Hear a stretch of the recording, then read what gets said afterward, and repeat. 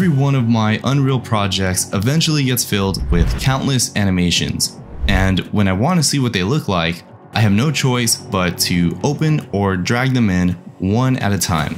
That's where this asset comes in. By running the editor utility widget and spawning a room, we can now see any of the animations we have selected from the content browser. This drop down here has several neat functions like allowing you to toggle between root motion and even attaching preview meshes on predefined sockets. Now, this is all well and good, but you know what often happens. Your project gets filled with animations all set to different skeletons, so you can't really see how different animations look on the same mesh. This asset also solves that issue with this skeleton compatibility button right here.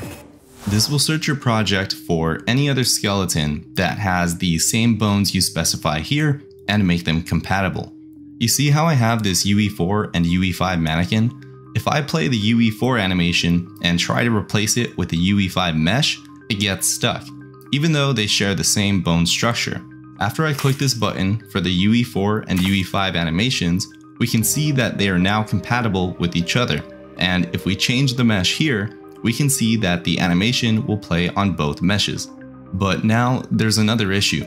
As soon as I click another animation to preview here, the mesh is reset.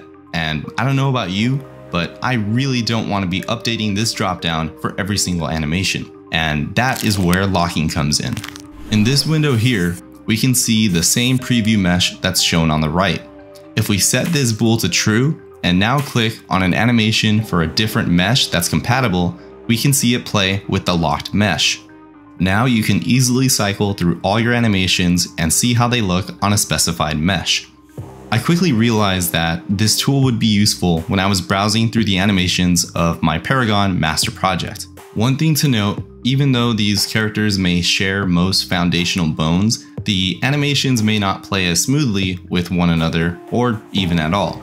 But when it looks like they should play correctly, I found a fix by opening up the skeleton's retargeting settings, changing them to anything, and Ctrl Z to change it back. I'm not too sure why that fixes it, but it works.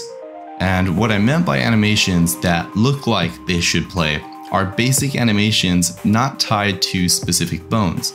Like if a character is doing a simple thing like swinging their arm or looking around, the difference of extra bones shouldn't really matter since the foundational bones are what's doing the main actions. And that, ladies and gents, is the animation previewer.